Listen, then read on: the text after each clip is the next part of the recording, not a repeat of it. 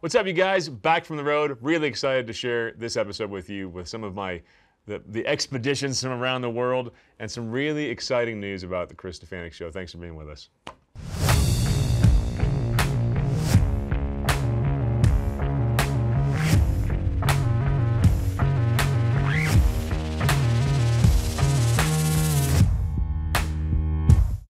All right, so some major changes with the Chris Stefanick Show. The first is that if you're going to look for us on YouTube, the new home is going to be at Real Life Catholic. So this will be aired on Formed and at the Real Life Catholic YouTube channel. So make sure you subscribe there and share the show from that YouTube channel. Bigger changes is that there's going to be more variety in this show. I have loved sitting down and doing interviews. We're still going to do that. But I'm also going to bring you just a lot more from the road. We're starting kind of gritty and shamelessly just tell you this, low-budge smartphone videos. But there's just so many moments that I experience on the road that I just want to share with you guys. So production will change over time with that, but you're going to have more experiences from the road, talk clips, a mix of people sending in smartphone videos so we can hear from you, and all that also interspersed with interviews. But this first one, I want to share a little sample of what you're going to be seeing some more of in this show, is from my experience at World Youth Day, which was, for me, honestly, I've been at ministry for a long time. I've seen a lot of ups and downs in the church and in youth culture. And I've been on 5 World Youth Days, which you might look at me thinking, you're a grandpa with your 3rd and 4th grandkids on the way. What are you doing going to World Youth Day? And I asked myself that question as I slept on the ground with 1.5 million people, most of them young people. I led a group of teenagers there myself. I had 350 people we led there. Guys, I can't tell you what it did for my faith, and I hope it blesses you to watch some of this experience. Here it is.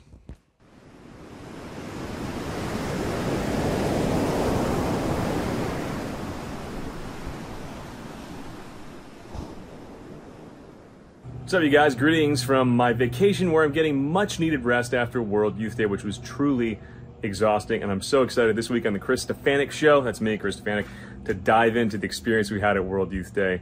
I want to take you to the event with me.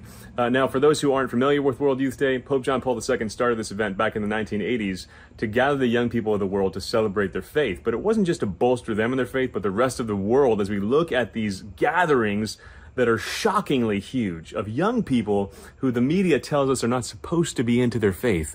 And yet somehow, through all the confusion in this young generation, are still drawn to the church. And not just drawn to a spiritual church, a purely spiritual church, but one that's visible. This resonates in the human spirit that young people are drawn to these events because wherever World Youth Day is hosted, it tends to be the largest event in that nation's history. And Portugal was no exception to that rule.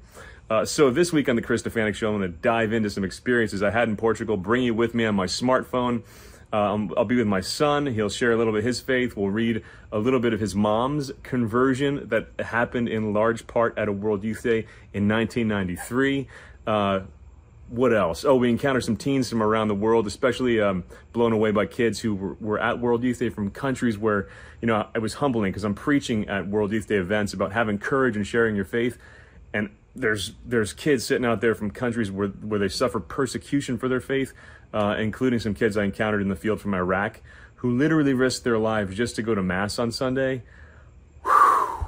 They risk so much more than us who might be canceled on social media for saying the wrong thing, whatever. Yeah, it was just so cool, man. I bring it into the experience of the field and really what it felt like. Oh, and some great close-up shots of the Pope. And then I'll answer a question at the end, I guess responding to some social media comments I've gotten from both the far left and, quote, far right, from people who either really didn't get World Youth Day and nitpicked everything about the Pope, or who misinterpreted things the Pope said to be totally permissive about anything you might ever want to do. So all that and more on the Chris Stefanick Show. Dive into Portugal with us right now. Here we go. Greetings from the media area at World Youth Day with my son Joey. We just had an incredible time with EWTN in English and Polish. High five. Yep. He was interviewed. He actually did an incredible job. I'm so proud of you, buddy. Thanks. Guys, there was about 400,000 people at Woodstock, and we're still talking about it today.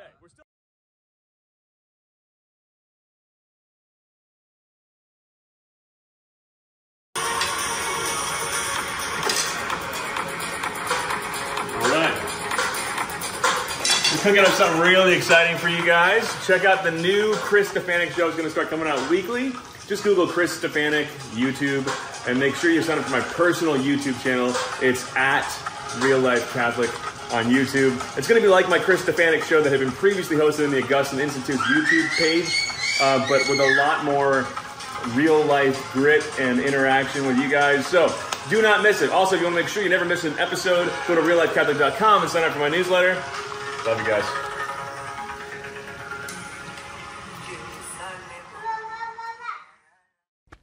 Guys, that bolstered my faith so much.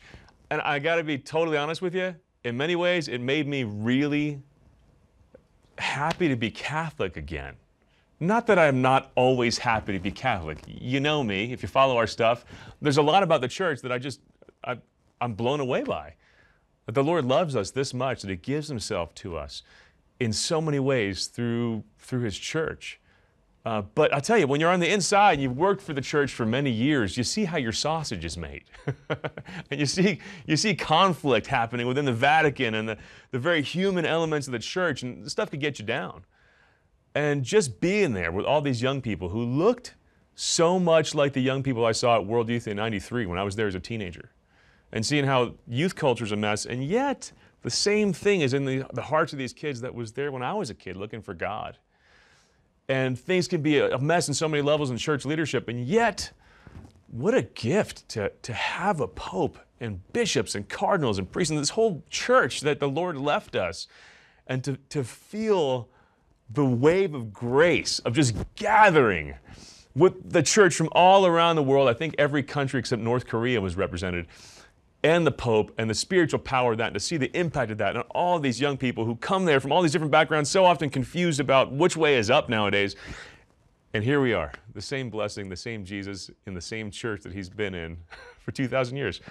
Woo, man. So I hope that lifted you up like it lifted me up to be there. And I also hope you see this, guys. There's going to be changes in this Chris Stefanick show experience. Grow with us over time. The thing is not changing is that we're going to keep focusing, as we have been for the past 2 years, on helping you live in the joy that God made you for. I love you guys. As always, it's an honor to be on this journey of life with you.